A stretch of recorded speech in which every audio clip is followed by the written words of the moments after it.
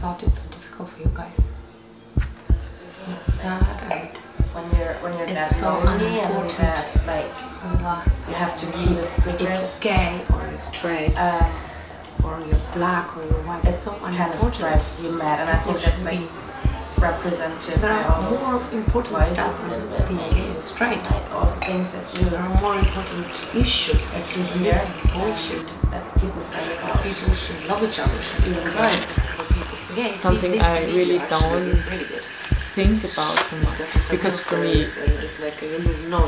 I don't think about being gay or hetero. Not assume, you understand that this Of course, is everywhere.